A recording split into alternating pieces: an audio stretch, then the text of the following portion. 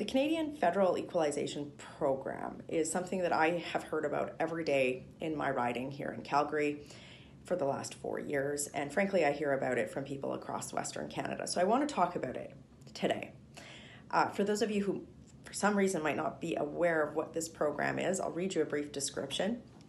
Equalization is a federal transfer payment program that was first introduced in 1957 and was ostensibly designed to reduce the differences in revenue generating capacity across Canada's 10 provinces.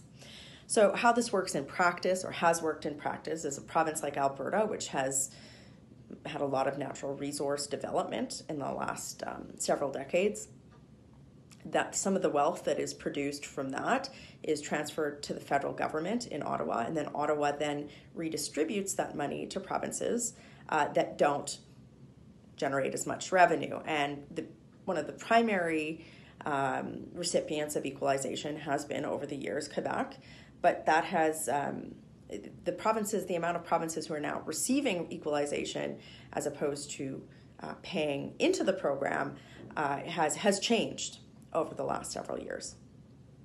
So why is this important? It's important because this is one of the underlying issues that is really cheesing my constituents off and making them feel that Canada really doesn't care about our province of Alberta. And I'm going to talk about why that's changed in the last 4 years. Equalization works when Ottawa, or the federal government, is doing everything in its power to ensure that there's equality of opportunity for revenue productions in each and every region of the country. That has not been the case in the last 4 years. We've seen Justin Trudeau and his Liberal government put forward legislation that was designed to punish the natural resource sector in Alberta. So I've talked about it many times on this channel, but a quick recap. Justin Trudeau actually traveled abroad and made a claim that he wished he could phase out the energy sector faster. There was a carbon tax that he put in place that harms our natural resources sector and does nothing to reduce greenhouse gas emissions. Then there were two pieces of legislation, Bill C-69, the No More Pipelines Act, and C-48, another piece of legislation that would hope to strand Alberta's natural resources or energy products in Canada. I could list many other examples of things that Trudeau has done that has really caused our economy to take a downturn in Alberta and many of my constituents to be out of work. The fact that he politically vetoed the Northern Gateway pipeline, did nothing when Obama vetoed the KXL pipeline, the debacle of the Kinder Morgan pipeline that we're currently in, the fact that his entire caucus cheered when Energy East pipeline was scuttled. We have a federal government right now who is not working towards equality of economic opportunity across this country. We have a federal government led by a man who is ideologically opposed to the development of Canada's natural resource sector. And that's not just me saying that. That is evidenced by those bills, by his own statements. So a lot of people in my province are going, what about this equalization payment program? If you don't want us to work in our jobs and in our regions, then why are you so happy, rest of Canada, to take the money and wealth that's coming out of these programs? And I think that is a very fair conversation to have. It's something I've felt very strongly about as I've watched this happen as a parliamentarian over the last 4 years. This is the stark reality. I'm going to give you a stat. In 2017, Ottawa collected $50.3 billion of revenue out of Alberta and only returned $28.4 billion. So here in my province, we're asking why the rest of the country, frankly, is accepting a prime minister that thinks that it's fair to punish the people who work in one of Canada's strongest industries. Many of my constituents are out of work, and yet not look at the formula by which that funding is taken out of our province. So Look, my first responsibility is to the people that I represent here in Calgary Nose Hill, and this is an issue I hear almost on every door that I talk to. So I want to show you what I've been doing over the last several years to try and get this issue into mainstream discussion in the House of Commons, even though it's politically charged. I've raised this issue many times on the House of Commons floor.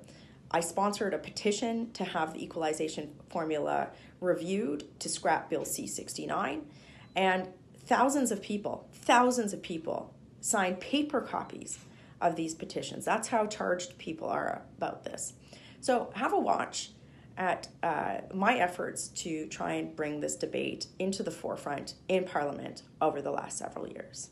Thank you, Mr. Speaker. I am pleased to present a petition today on behalf of members of my community who are very frustrated with the government's punitive policies towards the energy sector, Bill C-69, the tanker ban, the carbon tax, the political vetoing of major energy infrastructure projects, and the delay on Trans Mountain Pipeline. They feel that these policies have changed the social contract for equalization in Canada and are calling upon the government to immediately cancel Bill C-69 and launch a study into the economic impact of equalization, including the examination of the formula, examination of how renewable and non-renewable resources, including energy resources, are both developed and underdeveloped, are treated in the formula, and issue a report to Canadians on the fairness, effectiveness, and outcomes of the equalization program. Thank you. Madam Speaker, I'm pleased to present this petition from many people across the country who are calling upon the government to immediately cancel Bill C-69, launch a study into the economic impact of equalization, including the examination of the formula, because they're just really tired of this government telling them that they can't work, that their jobs are dirty, and they feel that the context for equalization has changed after this Prime Minister has gone after jobs in the energy sector with great vigor. Thanks, Madam Speaker. Thank you, Mr. Speaker. I share the frustration of members of my community who have watched this government present draconian legislation against the energy sector, and the members of my community are calling upon the government to immediately scrap Bill C-69 as well as to examine the equalization formula, which has been made untenable and unfair given this Prime Minister's ideological opposition to jobs in our community. I strongly support this petition. Across Canada who are furious with the fact that the government continues to denigrate the energy sector and cause a loss of jobs. They're also furious with the fact that they still have to pay the same levels of equalization while this government takes away their jobs. So I'm pleased to table this petition calling upon the government to immediately cancel Bill C-69 and launch a study into the economic impact of equalization, including the examination of the formula, examination of how renewable and non-renewable resources, including energy resources that are both developed and undeveloped, are treated in the formula, and issue a report to Canadians on the fairness, effectiveness, and outcomes of the equalization program. Thank you. Presenting petitions. Member for Calgary Nose Hill. Mr. Speaker, the residents of my community are tired of their jobs being called dirty, and they're tired of the punitive policies of this government, Bill C-69, the tanker ban, which are designed to shut down the energy sector and prevent them from working. So I'm pleased to table a petition today on behalf of the residents of my community who are asking the government to review the equalization formula and also issue a report to Canadians on the fairness, effectiveness, and outcomes of the equalization program. Given their extremely punitive policies towards the energy sector, they're tired of this. Thank you. I'm here today to table a position on behalf of my community. Many people have expressed their extreme displeasure that I share with the state of the equalization formula in Canada, given that the government has tabled punitive legislation against Alberta's energy sector. Many people in Alberta feel that the equalization formula is no longer justified in its current state, and therefore I table a petition on behalf of my community asking the government to cancel Bill C-69 and launch a study into the economic impact of the equalization formula. Thank you. Mr. Speaker, my constituents are furious with the government attempting to pass Bill C-69, the No More Pipelines Act, and they're similarly furious with having to pay equalization payments under the current formula, given all of the efforts of this government to stop the development of Canada's natural resources sector, specifically the energy sector. Enough is enough, Mr. Speaker.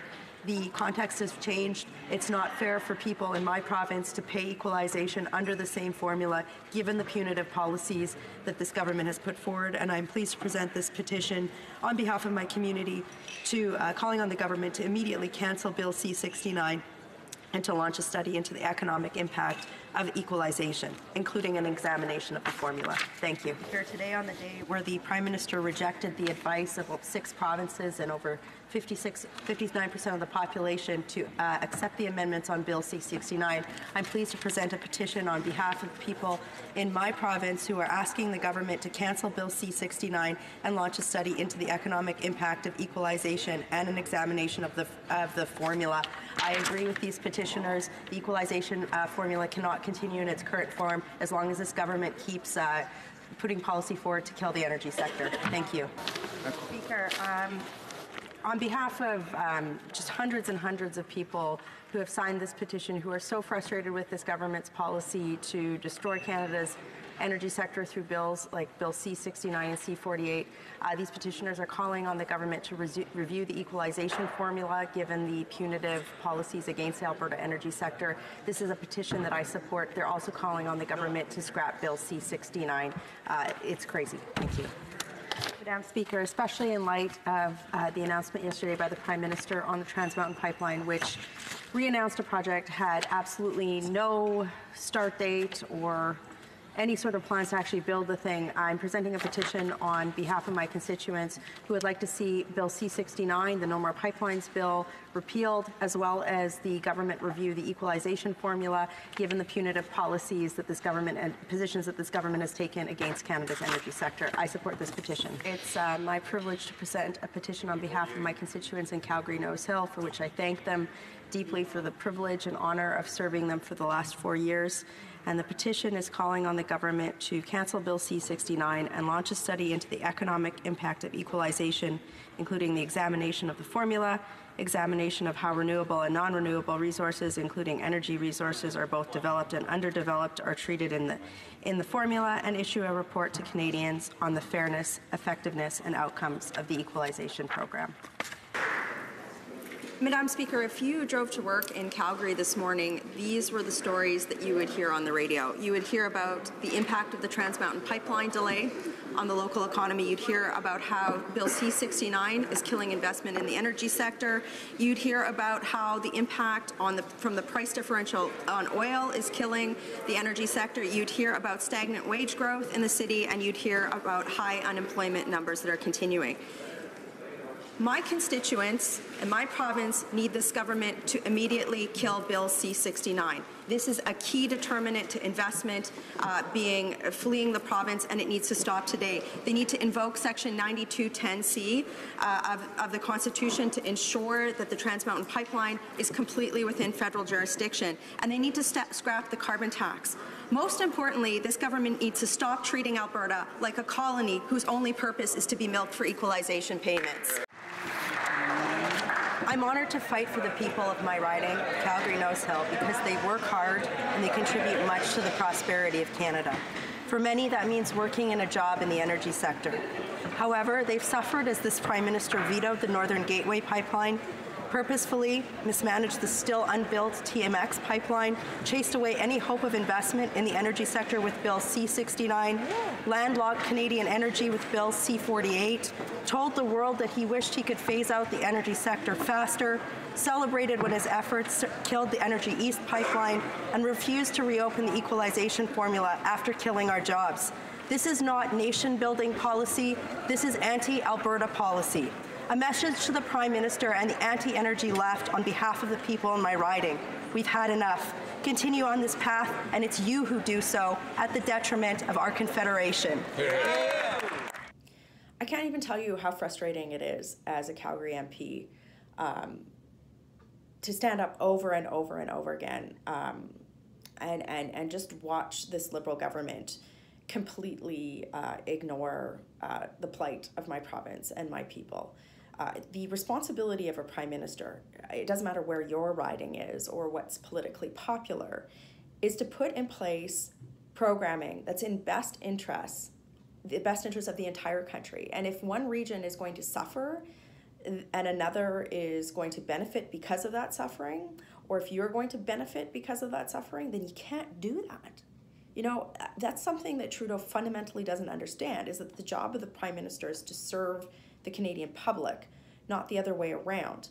And these policies that Trudeau has put in place, C-69, C-48, they are divisive. They are dividing our country. And it is at his hand that this is happening. So, you know, you've sat through and you've watched this. And if you're living in any other part of the country and you know somebody who votes Liberal, you have to understand that these bills, C-69, C-48, and the plight and the suffering of my community matter to you.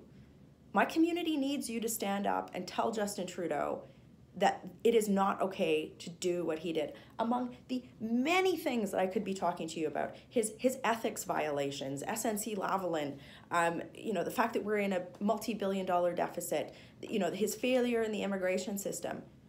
If there's one thing I can implore to you, and I've tried to emphasize in my actions in the House of Commons in leading this debate, is that if Canada is going to be greater than the sum of its parts, then every part of this country needs to hold Justin Trudeau to account for this type of divisive policy where he is punishing one part of the country versus another. The reality is that if you know, the downturn in the Alberta economy was a ketchup factory or a manufacturing plant in southwestern Ontario, the entire country would be on fire at the injustice of this. And look, I want people who are in manufacturing in southwestern Ontario to have jobs. We could have a whole other conversation about why that sector is faltering under Trudeau as well. But the reality is that if you live in Toronto, if you live in Atlantic Canada, if you live in BC and you don't care about this issue, you have to. Because the people in my community need you to stand up and hold Justin Trudeau to account. So that when I go to each and every door that I try and hit every door in my community. When I'm having a town hall and I have my community come up to me and say, the rest of Canada doesn't care about us, you have to show them that that's not the case. And this, you know, this issue is a big one. Share this video with people and show them that this is something that is bigger than Alberta. It's bigger than Western Canada. It really is a question about turning down the divisive policies that Trudeau has put in place and rejecting them in order to keep our country whole. Working hard for you in Calgary. Have a great day.